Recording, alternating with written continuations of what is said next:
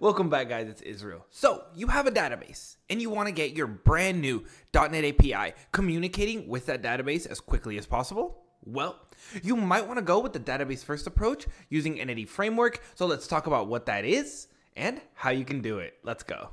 But first, I just want to give a shout out to all my channel members. If you want to see your name here, as well as get access to all the code from all my videos, click the link in the description or the join button on my profile and send an email to this email with the code you want access to. But now, onto the video.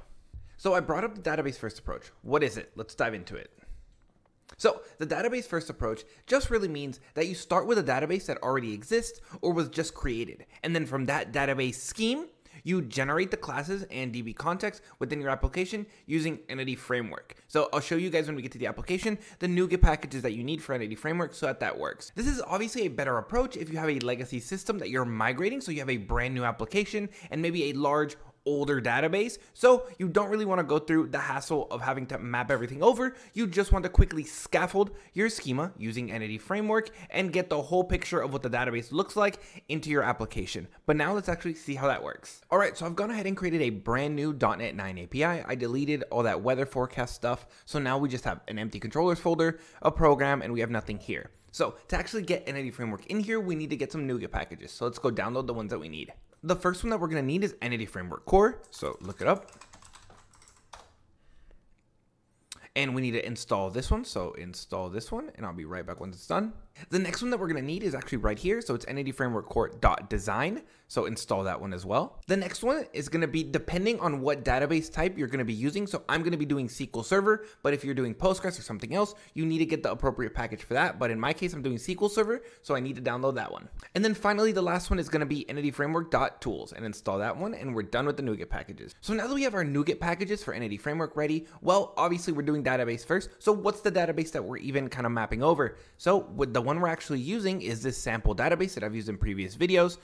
So we have 3 tables. It's a Pokemon table, a region table, and type. So if you've never played Pokemon can be from different regions and they can have different types. So if we select, and let me just show you guys what's in here. So we should have some of my favorite Pokemon in this database once they load.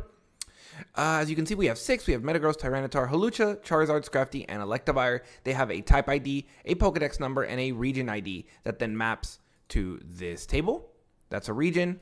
And then they're given type. So we're just doing one simple type. And this is the database that we are actually going to scaffold over using Entity Framework. So this is the database. Just wanted you guys to know that we have these 3 tables and kind of what it looks inside of it. But now let's continue with our application. So now that we have our Nuget packages, the next thing that we need to do is we need to go to our app settings and we need to add in our connection string. So this is going to be the connection string to our local sample database. So sample database, the server is my local. So if you go here, you see that it is our sample database. So we just need the connection string to this. And now we are ready to actually scaffold in our tables from that database into a models folder. So what we're going to do is we're going to right click on our project, DB first. We're going to open in terminal.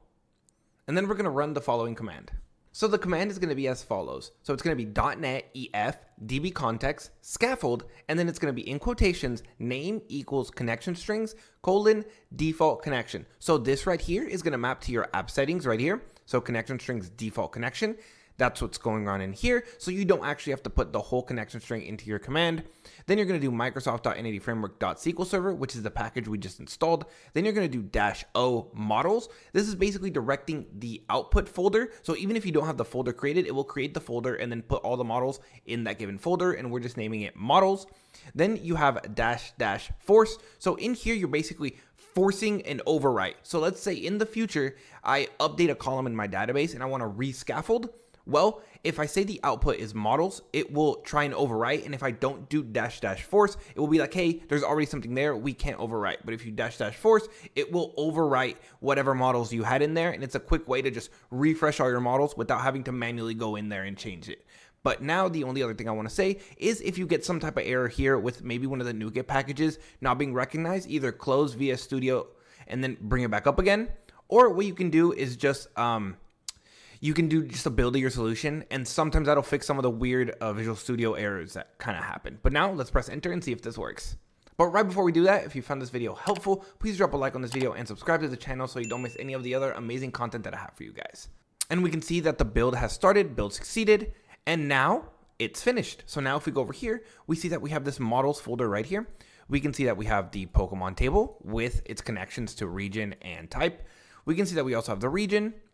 A region would have a list of Pokemon, as well as a type would have a list of Pokemon as well. Then we have our sample database context. All of this was generated. So that's really cool. And now we have all of our models. And now all we would need to do is add our DbContext on startup. So the last thing we need to do is in our program.cs, just paste this in right here, which is basically it's adding the DbContext we just scaffolded in. So this one. And we are now connecting to that SQL database using the default connection string. That's this one right here. And we should be connecting to the database, and we have all the models needed for our given controllers to be able to have all the information needed. The other quick thing that I just want to point out once you scaffold your DbContext is it may come with something like this. And this overwriting is the exact same thing as when you set it up using this. So you can just get rid of this from your context because you don't need it and you're good. Okay, so you have your models and your DbContext, but let's just say you're like, well, actually at my job, I don't really have access to my SQL Server Manager to manually add in a new column down the line. So how do I go about changing the database or adding columns to tables down the line if I need them? If all I have is the database first approach, right? You kind of feel like you're helpless and there's nothing you can do other than send an email to someone to add that column in, and maybe they ignore you. So how can you do this? Well, we can switch to the code first approach. So you can start with DB first and go to code first, and you're gonna have to do it in this way. So let's say what we wanted to do was add in this column for color. Well, we'd have an issue right now because if some of you know, the code first approach uses migrations. So let's say we wanted to do this .NET EF migrations add color. So we could press enter here.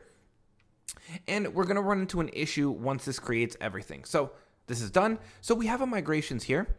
In this migrations folder is a snapshot of the current database as well as the change we want to make. But with this, we're going to run into an issue. One, if we tried to create this right now, we already have this database. We have these tables. All of this is there. And this color is what we want to add, but we're trying to create stuff that already exists. So this is going to be a problem. And this issue arises because since we started with the database first approach, there's no way for our database and application to be in sync. Entity Framework doesn't know what to do. It's just like, oh, I guess this is a brand new database that we're creating. So we're going to see that once we actually do this correctly, there's going to be a table in our database that's going to contain the Entity Framework migrations. So that will keep our API and our database in sync so that they both know what's in the database and what's in our application models. So let's actually do this correctly. So what we're going to do is I'm going to delete this migrations folder because this is incorrect. I'm going to go back here and remove this. So this would be like the snapshot of what we have right now. So what we're going to go do is we're going to add .NET EF migrations add.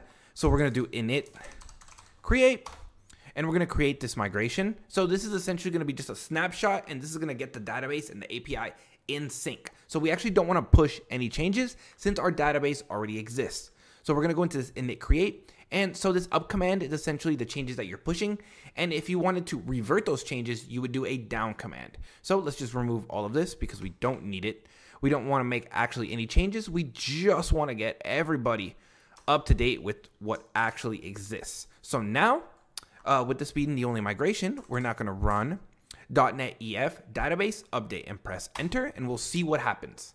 So this command is done, as it says right here. So now let's see what happened. So obviously there was nothing in here, so the database shouldn't have changed. So let's go back to our database and refresh it.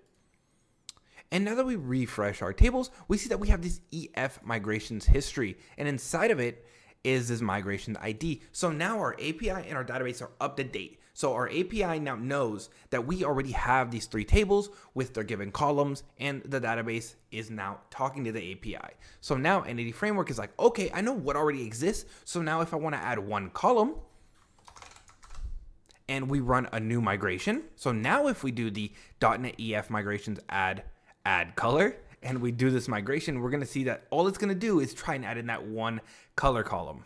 So now that our command completed, we see that we have a new migration, add color, and all we're seeing in the up and down is that we're adding this one column. We're not adding in the whole database again because now Entity Framework, that Entity Framework table in the database is keeping all of this up to date. So now you again would just run a .NET EF database update and press enter. And now that this is done, let's go see if it actually created our column in here. So let us refresh this table and select. And we can see that now we have this empty color column. So we would need to just put values in here, but we were able to now switch from DB first to code first and make our changes effective without needing to actually do it in here. But that's all you guys need to know on how to scaffold your application using the DB approach. And if you need to do any further changes, you can use the code first approach going forward. But if you want to learn more about the code first approach, click on this video right here.